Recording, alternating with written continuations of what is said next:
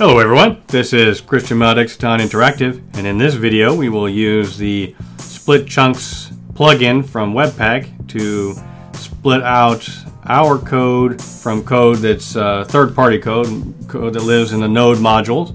First thing that we'll do is we'll take everything in the node modules, we will put it in its own bundle and just have our code in their own separate bundles, and then which is going to handle a majority of the cases that we want to deal with. But then at the end here, we're also going to take it so that we can split out. So for example here, we'll have any code that's in the node modules folder, which is also in the React, in a folder named React underneath the node module. So React or React DOM, everything with the name React in it will go into its own bundle. Everything else, in this case Lodash, will go into a common bundle. And then of course we'll have our own bundles, in this case 2 of them.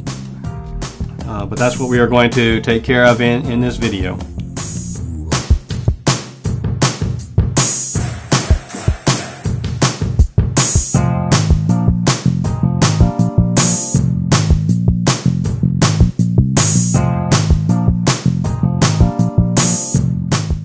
Alright, so let's go ahead and get started here.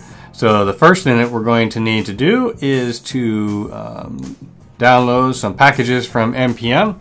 And as you can see on the screen here, the 3 packages, basically types for React and React DOM and Lodash, and the packages themselves. You can see here, at least as the time of writing the article, these were the package versions. The versions that I have just downloaded are slightly different, but in this case it doesn't matter. We're just making bundles. It really doesn't matter at all. Alright, so next, let's come back in here. So we're basically going to make a couple of bundles, and we'll need some entry points for those bundles. And we'll come into our source folder here. I'm going to create a new folder. I'm going to call it nothing because I've already created it previously. So it's the pages folder. And so I'm going to add a new file here. I'm going to call it page-1. What did I call it? Page.tsx. So we use React here, so import star from, oops, it's React from React, and then we'll import star as DOM from. Perfect. And for page 1 here, we're going to use a tiny bit of Lodash.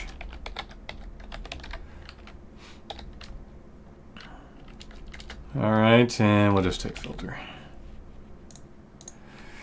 Perfect. And now just do our React DOM render. And it's not we'll never even fire at the browser, so we'll never even see this stuff, but have React code document.d, oops.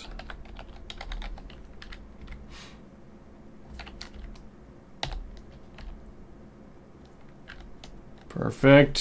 Alright, what are you complaining about? That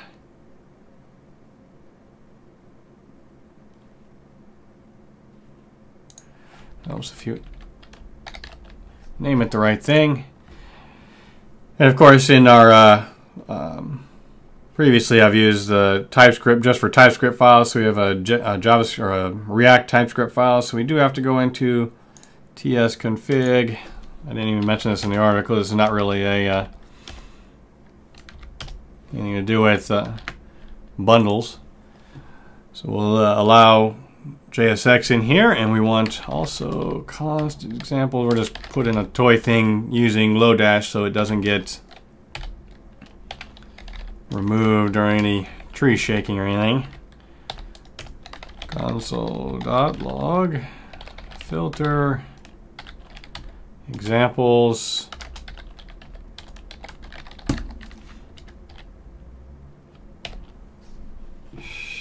Get off of there. People's birthdays.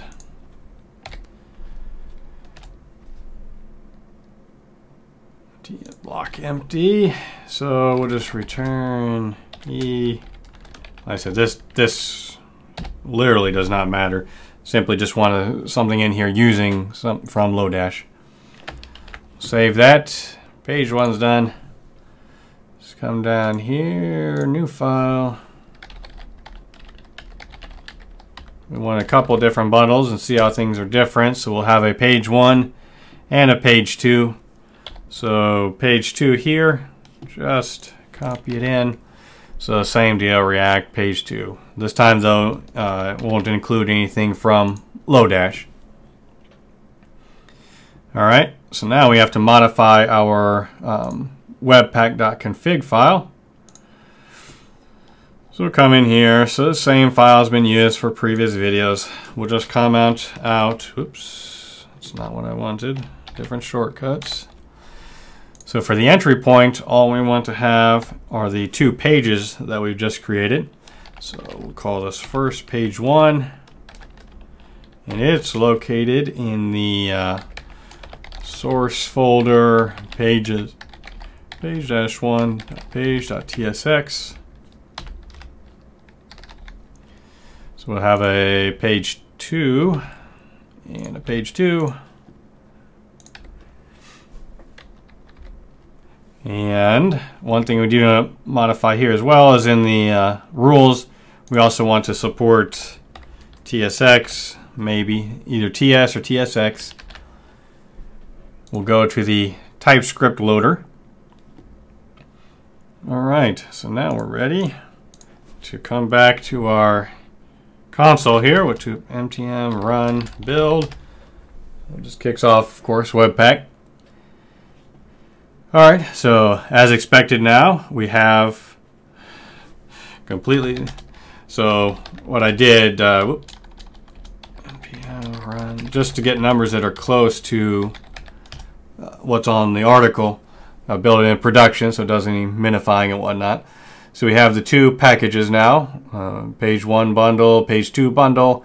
Of course, page 1 bundle bigger because, of course, it includes Lodash. So we could look.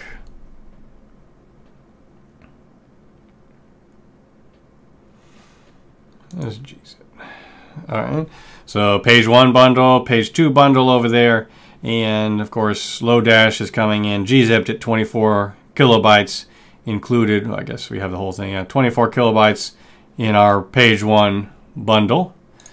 Close that. Stop that. Back to here. So the important part is, actually, should have left that up.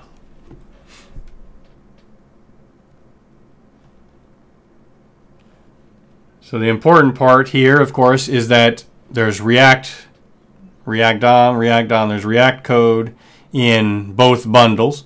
And of course, it's not ideal, right? You know, this sort of defeats the purpose, or defeats our ability to cache things. Most likely that we'll change our code, you know, within we'll change what we write more often than we'll change third-party code. So if we could separate the third-party code out to its own bundle, it could be cached longer than code that we write.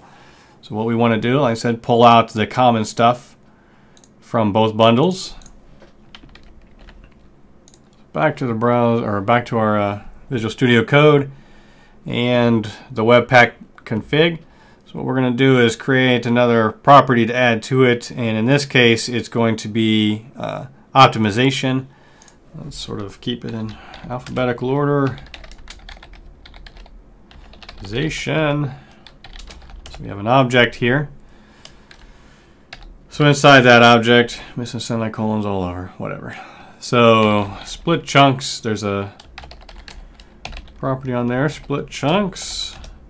And then inside of that, we can have our cache groups.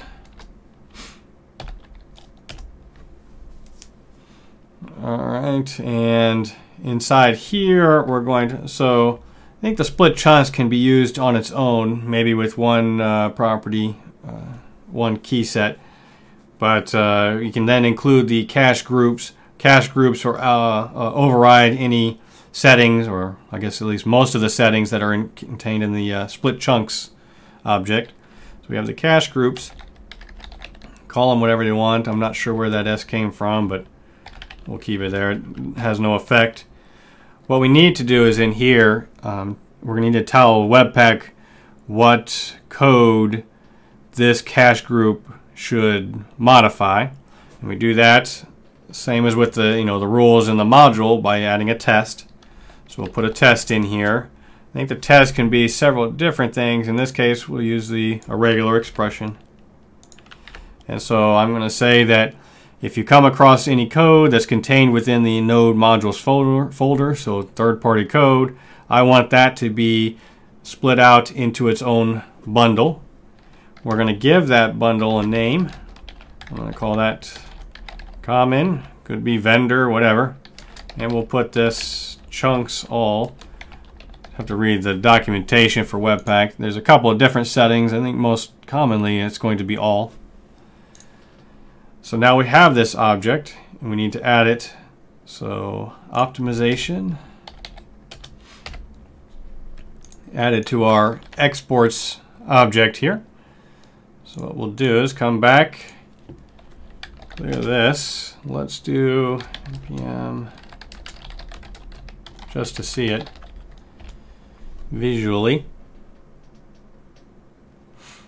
That part's somewhat easier to see here. So now we have a page 1 bundle and a page 2 bundle, very close in size. Of course, page 1 is slightly larger because it has that whole console statement for using the Lodash filter.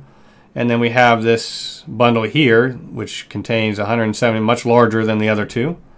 So if we look at the browser, then we see that we have a commons bundle. It's going to be very hard to see. There's two purple dots going on, or purple rectangles going on over here. These purple rectangles are the pages themselves. So the page 1, page 2, and then our common bundle. So 59 kilobytes gzipped, page 1 718 bytes, and page 2 612 bytes. So now we're doing exactly what we want. Let's go ahead and close that. And probably the vast majority of times that's sufficient to what I want to do. But there are other cases. One in particular, just as an aside, motivation-wise, is that so on the Exciton Interactive website, if you obviously check the articles and the videos, it's not very hard to guess that most of the stuff is written using Angular. But I do like React, and I want to use something like Vue, and I have a section on the page that's about creating applications, sort of one-off applications. So, for example,